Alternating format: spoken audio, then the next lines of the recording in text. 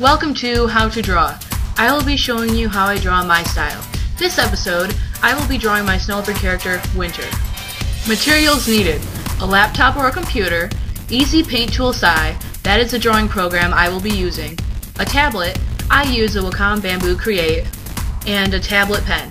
Pencil and paper works fine too if you do not have a tablet. First of all, create a new file. Make it any size you want.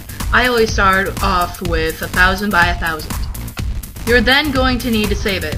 Once saved and named, you will see the file name, where the arrow is pointing at. Start off with a basic sketch.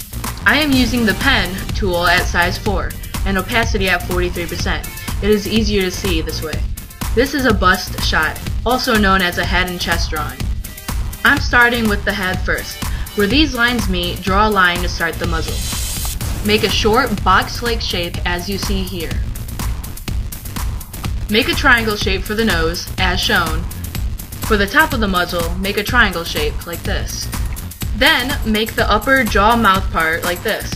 Don't worry if it's not perfect, you could fix it later. Make the bottom jaw, make sure it connects to the head, as shown. Now it's time to work on the eyes. They can be any shape you want. Mine look like an oval teardrop shape. I drew a line across the eye and above the muzzle so I know where the other eye goes, as you see here. Draw the other eye in. I then draw these circles above the eyes. They are like eyebrows, but on animals. Then I make the cheeks, as shown here.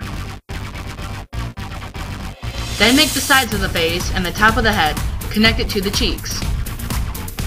Now make the ears. They look like curvy boxes. Make the ear insides and the ear details. Here I have cleaned up the sketch, added some details, and added some cheek fluff. Now add some fur on the body and add an arm. Add some detail and fix up the sketch. Now it is time to ink it, also known as the outline. I use the ink tool at size 4. If you are drawing on paper, use a pen. All inked, make sure you ink on a new layer. The sketch here is gone, and if you are drawing on paper, erase the sketch. Use the magic wand tool outside of the lines, as shown here. The blue is what is selected. Click selection, then invert. The inside of the drawing is now selected. On a new layer, under the line art, start coloring. Use the pen tool. All colored, make sure you deselect everything. I then pick out 2 textures. I copy and paste them onto my drawing. Pick one texture for the background, drag it under the lines and color layers. The other stays above the color layer. Scale each texture to cover the background and the body. Select the drawing on the color layer. Hit selection, then invert. Go on to that textures layer and erase everything outside of the drawing. Then clear the selection.